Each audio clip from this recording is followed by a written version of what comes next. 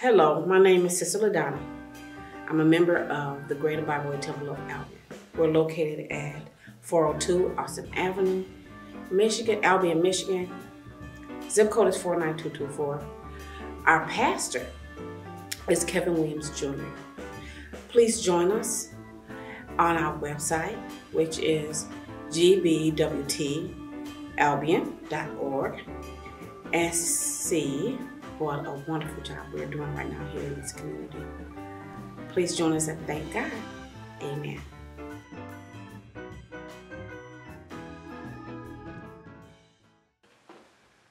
Praise the Lord. We get your name, Jesus Christ, here at the Shepherd's Place, Greater Bible Temple of Albion. We are starting a new series on tonight. Our new series will be entitled Spiritual. We have to simply change our point of view at this time as we have been attacked. We have been attacked by the devil himself, the ministry, the church. We have been attacked. So we have to change our point of view if we simply don't have the right mindset. So tonight we're kicking off a new series. I don't know how many parts it will have, but this is entitled Spiritual. And we have a few scriptures in the New Testament that we would like to share with you. Hopefully you're having a blessed evening on this hot, sunny, spring day. We thank God for it. Feel free to share this with your family and friends on social media that we can get the word of God out. Thank God what he's doing in our life in this part of the vineyard. Let's jump into our scriptures. We have 9 passages of scripture we're going to try to get through rather quickly here on tonight. First scripture, St. John chapter 4, verse number 24. The gospel according to St. John chapter 4, verse 24, and it's in red. So who said it? Jesus. Jesus. It reads, God is a spirit, and they that worship him must worship him in spirit and in truth. As Christians, Christ-like, we have to understand who we worship is not of a physical being. It's spiritual. This is why the gift of the Holy Ghost is essential in a walk with God. Not only does it give you another communication mechanism, but it allows a spirit to obtain you inside of you, the right spirit. So if we're receiving counseling, if we're receiving instruction, if we're receiving guidance, and we are Christians, saved, saints, filled with the Holy Ghost, baptized in Jesus' name, it will not work for our daily life if they cannot give you scripture, in other words, to defend their instruction, their guidance of what to do, the objectives to achieve in helping you, then it's simply not confirmed. We need confirmation, and the time is now. There's so much false information going across the media, whether it's social or our television sets. And if it's not false, it's opinionated. And you better bet your last red penny, the opinionated point of view does not line up with the scriptures, which means it's not spiritual. Let's go to the book of Romans. 2 scriptures we're interested in the book of Romans on tonight. Romans chapter 8, verse 26. The Bible reads, likewise the Spirit also helpeth our infirmities. For we know not what we should pray for as we ought, but the Spirit itself maketh intercession for us with groanings which cannot be uttered. Our spirit, this is why we need to try to function as most as possible in the Spirit, can see things that the flesh cannot see. So we can see these chairs, we can see this building, these lights, the sanctuary, the carpet, the walls, the balcony. We can see these things from our eye. But the Spirit can see that accident that is going to occur within the next 2 weeks in your life. So when you begin to go into prayer, intercessory prayer, when you are intercessory on the behalf of yourself or the behalf of a loved one that may be coming through some tough trials and tribulations, you speaking in tongues where the devil cannot translate it, right? It's a heavenly tongue. The devil was kicked out of heaven. Therefore, he does not have the ability to what? To translate a heavenly tongue, because he's no longer a citizen of heaven. Do you understand what I'm saying? Therefore, this is a tool of communication and of power that God has equipped the saint with. So instead of worrying about Little Nas X and the 666 pairs of red and black Air Max Nikes that he sold in the video giving the devil a lap dance, laughing and cracking jokes, while he's simply inviting all of our children to go to hell with him unless he repents before it's too late. We should have the spiritual mindset. Why is this vision available? To when we were growing up, it was not available. What is going on? We should not see it from a flesh standpoint when we are considered ourselves Christians. Or are we Christians?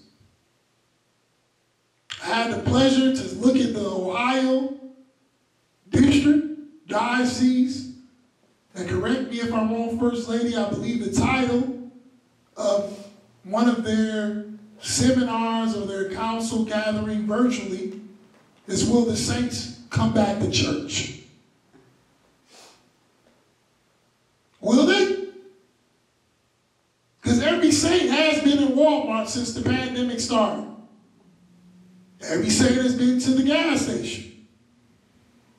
There's a difference from being obedient to God's word and also using wisdom. You can follow God's word and use wisdom. We do it here. We have the same rules as the places that the saints that refuse to go to church but go everywhere else, including vacations. Help me, Holy Ghost. We ask you kindly to wear a mask, not for us, for you. We have sanitation, which is hand sanitizer throughout the church. And we have CDC guidelines and listings posted in bathrooms and throughout the church. And we practice social distancing. That you still can come to God's house and worship him in spirit. Let's go to Romans chapter 15, verse 13.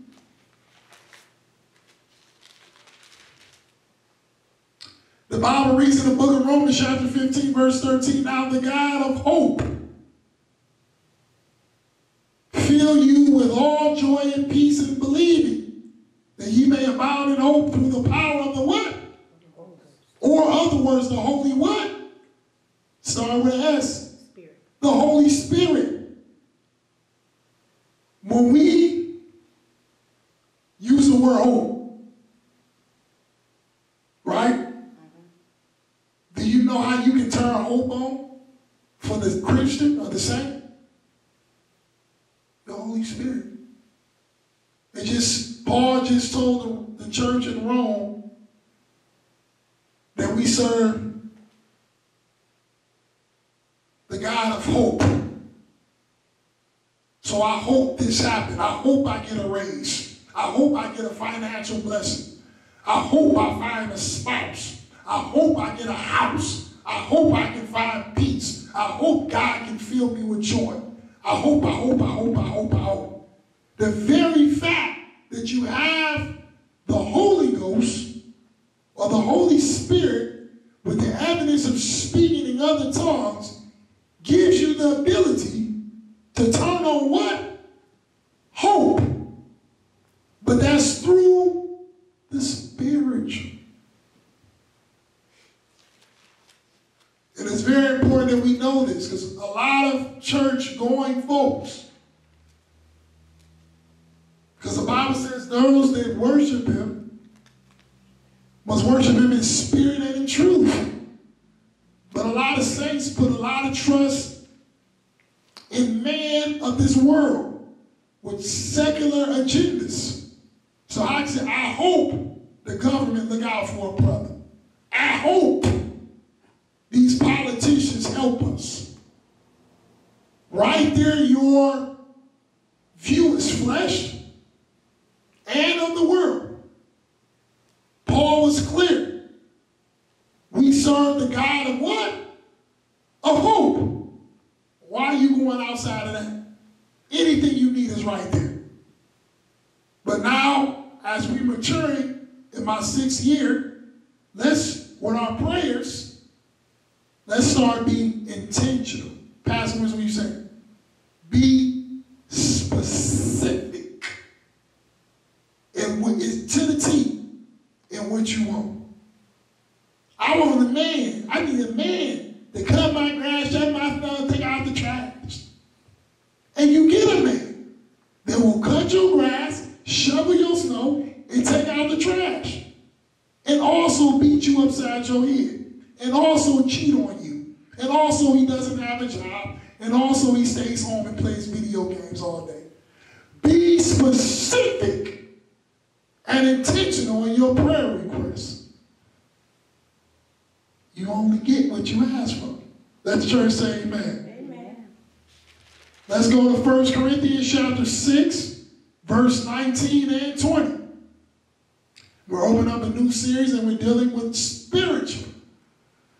Let's be spiritual in this new year, 2021, coming out of the pandemic. Be spiritual. In 1 Corinthians chapter 6, verse 19, the Bible reads, what? Know ye not that your body is the temple of the what? The Holy Ghost, which is in who? In you, which ye have of God, and ye are not your what? Your own. For ye are bought with a price. Therefore glorify God in your body and in your spirit, which are God's. This body does not belong to you. So I know ain't no saints drinking no Hennessy and Ciroc, so let me lower the standards. When you on your 6th Mountain Dew and you type 2 diabetic for the day, and you on your 10th Snickers, and your sugar is at a 3,000, why are you abusing God's body? Because it's not yours. We have to use wisdom. God didn't say because it's the pandemic, stop, don't praise me. Don't come to my house. Amen? We have to see things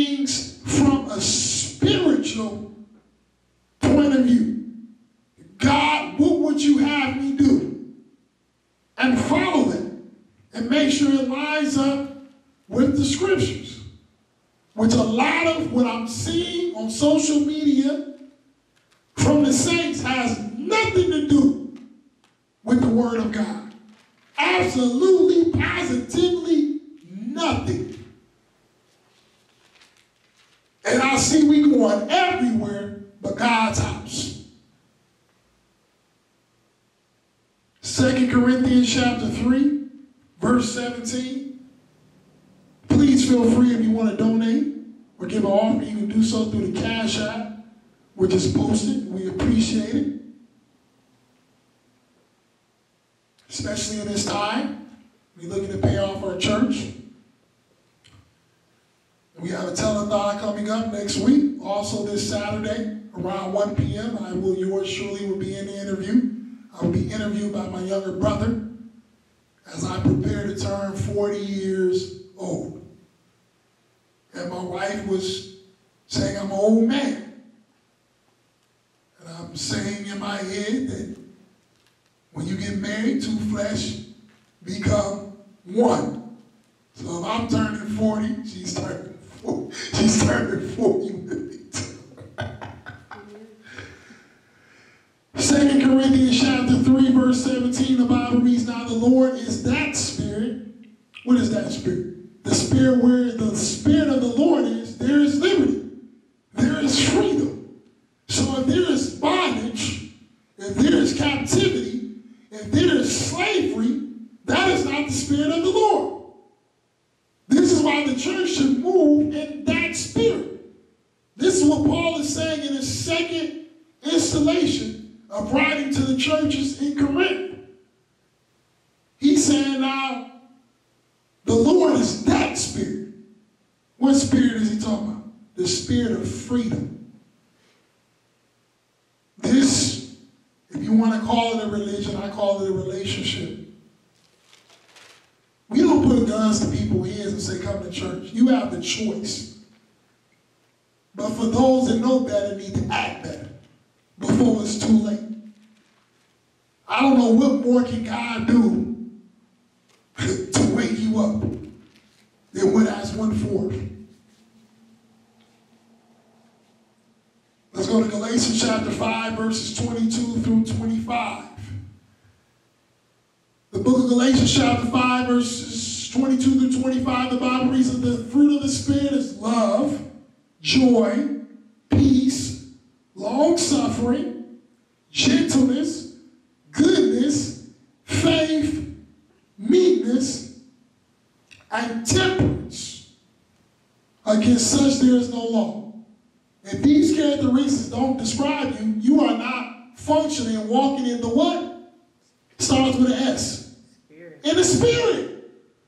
These are the fruits of the Spirit. The Bible says a tree is known by the fruit it bears. So if a tree begats pears, what kind of tree is it? A pear tree. If a tree begats oranges, what kind of tree is it? An orange tree. If a tree begats apples, what kind of tree is it?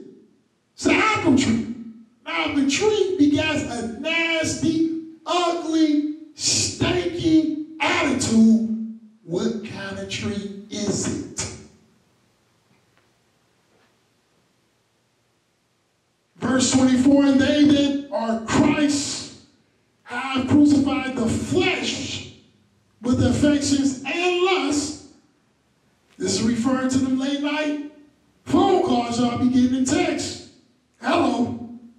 If we live in the Spirit, let us what? Also walk in what? Walk in the Spirit. Walk in the Spirit. We got to practice that.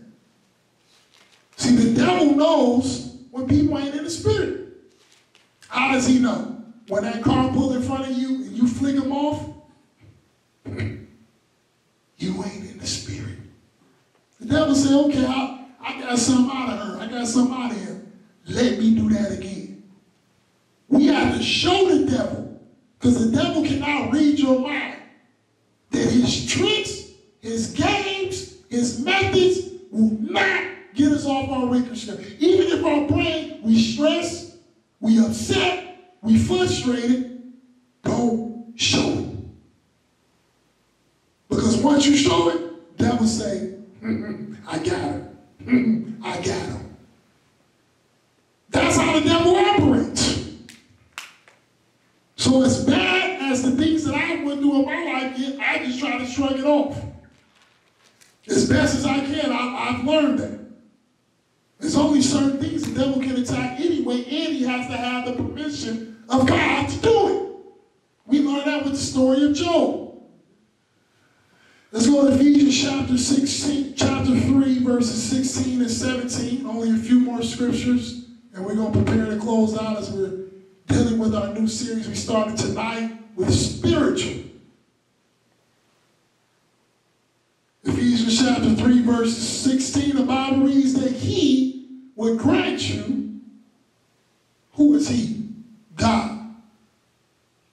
According to the riches of his glory, to be strengthened with might by his what? His spirit in the inner man. Now sometimes we see these bodybuilders and they got muscles on top of muscles, and sometimes we see these little skinny folk. They ain't got no muscle, right? Don't look like they can lift a chair or roll up some paper towel. But that's not the strength that Paul is referring to in directing this communication to the church in Ephesus. He's referring to the strength of the inner man, which is the Holy Ghost or the Holy Spirit, that gives us power. The Bible says in the book of Acts, chapter 1, verse 8, ye shall receive power after, not before, but after the Holy Ghost have come upon you. So this spirit, or in other words, what Paul called it, that spirit, does not come on you naturally. Right? This is why the Bible says everybody was born of sin. This is why Mary had to be born of a virgin, impregnated by what? You guessed it, the Holy Spirit. Verse 17, that Christ may dwell in your hearts by what? Faith. Can God dwell in your heart without faith? No, he can't. So that very blessing that's right there staring you smack dab in your face, you can smell the blessing. I don't know how old the people are watching virtual, but I remember when you come home and your mother was cooking, you can smell that blessing. Huh? You can smell that blessing. And depending on what she's cooking, you can smell it coming down the street. You can even do it now with somebody barbecuing. Somebody don't know how to cook ribs. Huh? You can smell it. Now imagine, now that's flesh. Ain't no power in flesh. Right? Imagine if we tune in that same spirit. Oh, I see that demon down the street. I ain't going around that street. If we can just tune in spiritually and see what it is. It's not of God, so therefore, it should not be of us. The scripture goes on to say that ye being rooted and grounded in love. You cannot have the Spirit of God and you do not display or show the spirit of love. Some of us have a lot of work to do in that, including myself. These Bible studies, these teachings, these Christian educations that I teach, these sermons that I preach, first is directed for me. Then to our congregation, our church, and our viewers. For the ministry to be elevated in such of a way, it has to reflect the pastor. If the pastor is not willing to abide by his teachings or his preachings, it won't work. So I can't tell you to stay out the liquor store and I'm in there getting me a fifth of Ciroc, the peach flavor. It's not going to work. I can't tell you stop playing lotto and I'm in line playing my Mega Millions and Powerball. Saying, come on, God, let me get this mega church. Huh? won't work. 2 Timothy chapter 1, verse 7, the Bible reads, for God hath not given us the spirit of what? Of fear. So any fear, right? Doesn't come from God. Any fear. According to the writings of Bishop Timothy, a young bishop, and the son of the gospel to the Apostle Paul. So we should know as soon as we see hate, why is the news trying to make us so afraid? How many good things come across the news channel? I'll wait. Now your local news, you will get the county fair for 15 seconds. You'll get a chili cook-off for 5 or 6. And then little Tommy met a celebrity at Disney World for about another 30 seconds. That's all you're going to get. Other than that is who got killed, who got robbed, how many people dying of the coronavirus, what is Trump doing wrong, what is Biden doing wrong, this policeman killed this person, right? It's fear mongering. It's designed to make you afraid. But according to the scripture we just read, for God has not given us what? The spirit of what? Of fear. Now Paul once again said that spirit, the spirit of fear ain't God's spirit. But of power and of love, there go that love again, and of a sound mind. Nobody say you don't have to wear a mask. You don't have to wear a mask coming into church. Nobody said you got to sit on top of somebody coming into church. Right? Sound mind is wisdom. We have to use wisdom in everything. In everything we do. So I'm trying to encourage somebody. Because some people are going to get left behind, believe it or not.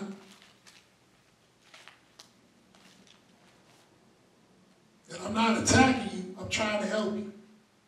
Because if you don't start seeing things spiritually, the devil will keep winning those battles against you. And we don't want that. Let the church say amen. Amen. Last scripture, John or 1 John chapter 4, verse 13. The Bible reads in John or 1 John chapter 4, verse 13, hereby know we that we dwell in him and he in us, because he hath given us what? His spirit. That's checkmate, y'all. He has given us his spirit. Christian means you're Christ-like. Whether if the word Christian was established after Jesus died on the cross or not, the definition means Christ-like. So the way that we carry ourselves should reflect who? Christ. Because he gave us a spirit. And then we just read that the spirit is in us, and our spirit is in who? In him. So when you start smoking that marijuana, you're quenching the Holy Ghost or the Holy Spirit. Because your spirit is also in him. But that's deep. That's that lobster, caviar, steak, shrimp, swordfish. Y'all quiet on tonight.